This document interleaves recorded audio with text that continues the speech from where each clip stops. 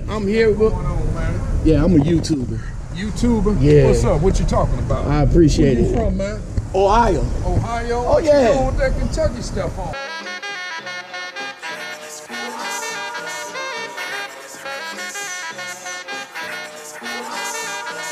I reminisce.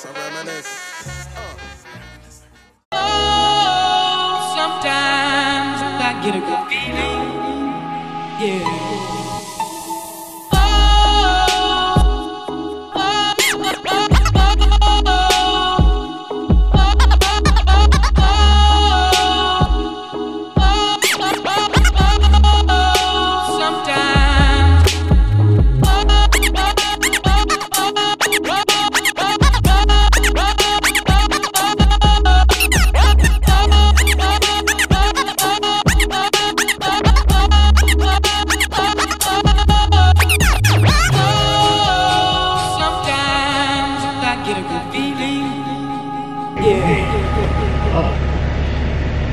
Anyway, what's going on, everybody? Welcome back to Lockoutmen's Travels. Thank you very much for joining me. If you're new to the channel, please consider subscribing and hitting that bell to join in the conversation. I get emails, comments all the time, because if you have any questions and if you guys feel that I can answer it, thank you very much. Now, if I don't know, I will definitely do my research on it and bring it to you on the research that I have found.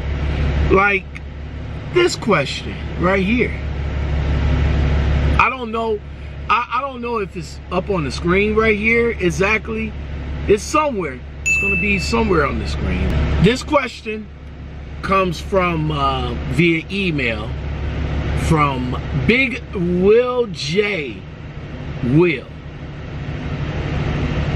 He sent me an email and it reads, I've been driving Western Express. I'm sorry, let me start over. I guess he was like typing a little bit fast. I was driving for Western Express Inc. And my DM, one more time. I was driving for Western Express Inc. And my DM didn't try to get me home to take my CPAP test. So I had to come off the road and take my test. Do you know how long I have to put the data on the machine? I heard 30 days, 60 days, and 90 days. How is trucking, I think he meant trucker, how is a trucker going to make money when the company can't help him get what is done to get him home? I just need help. Point me in the right direction if you know. A little something. My name is Jeremy Williams. It's tough to be a newbie out here and get thrown to the wolves. Well, Jeremy, it is tough. It is tough when you're a new guy.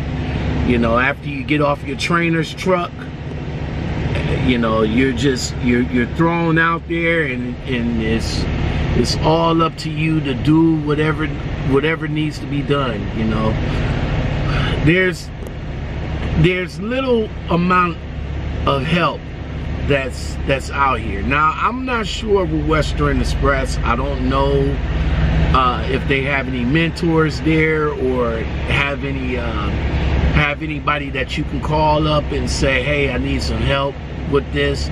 I don't know. You know, different companies do different things. That's, you know, it's crazy like that. I don't know why they couldn't get you home in time to do the CPAP test. I would imagine that the CPAP test will be an important thing to, you know, get you home. I would imagine. And to be honest with you, I don't know what a CPAP test is. I mean, I'm very fortunate that I never had no problems with my sleep. So, but what I did do, as I said before, what I don't know, I would go and do my research, which I done. I looked up a little bit.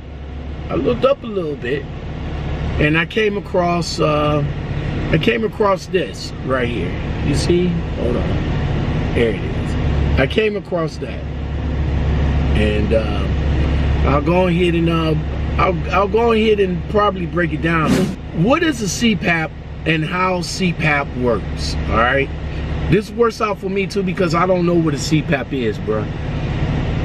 It is continuous positive airway pressure therapy, CPAP. CPAP uses a machine to help a person who has obstructive sleep apnea breathe more easily during sleep. A CPAP machine increases air pressure in your throat so that your airway does not collapse when you breathe in. When you use CPAP, your bed partner may sleep better too. The CPAP machine will have one of the following attached to it: a mask that covers your nose and mouth, known as a full CPAP mask; a mask that covers your nose only, called a nasal continuous airway pressure; a mask that fits directly into the base of your nose with a pillow type cushion. There are 3 different types of CPAP machines: one that offers fixed air pressure and one that offers automatically adjusts air pressure, often known as auto or APAP. What to expect after treatment? Treatment can help you achieve the quality of sleep you are after, helping you improve your symptoms associated with sleep apnea and have a positive impact on your health and well-being. It may take time for you to adjust to using the CPAP. If you're struggling to get used to it, talk to your doctor. Why is CPAP is done? CPAP is the most effective non-surgical treatment for objective sleep apnea. It is the first treatment choice and it's most widely used.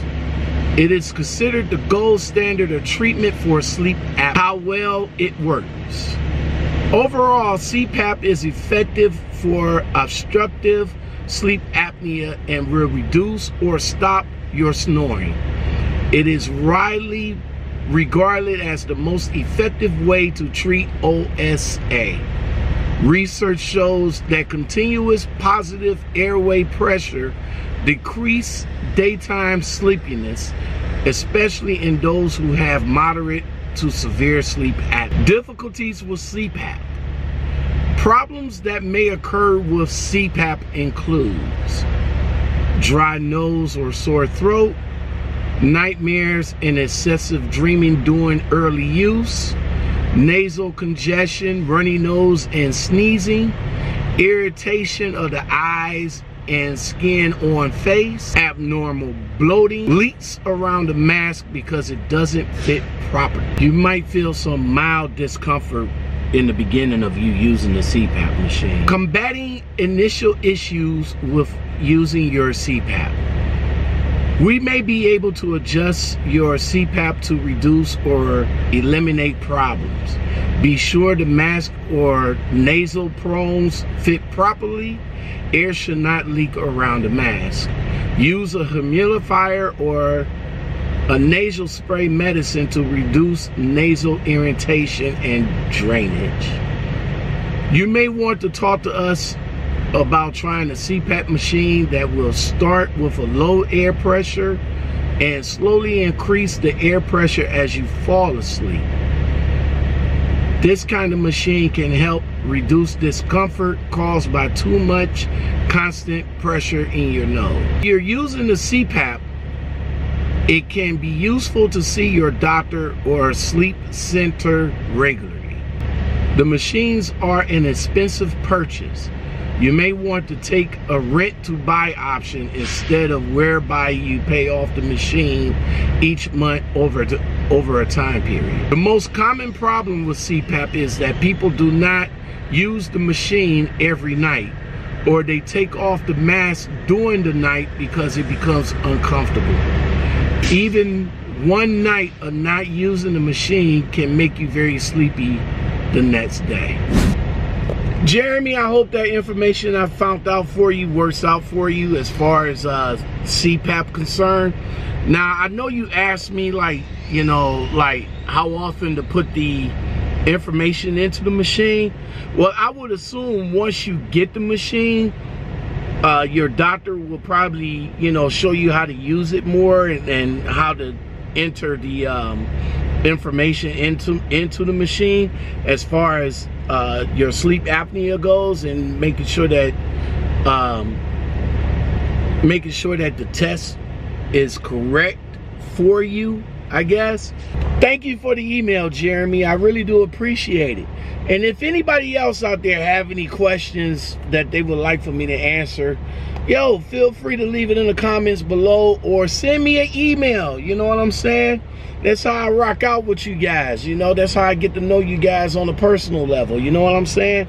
Thank you very much for watching. I really do appreciate it. And if you guys are on a CPAP regimen or something like that that you can help my man Jeremy out with, leave that in the comments below.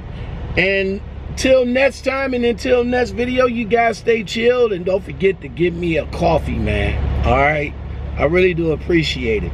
The link is in the description and in the comments. Hook your boy up with something to drink.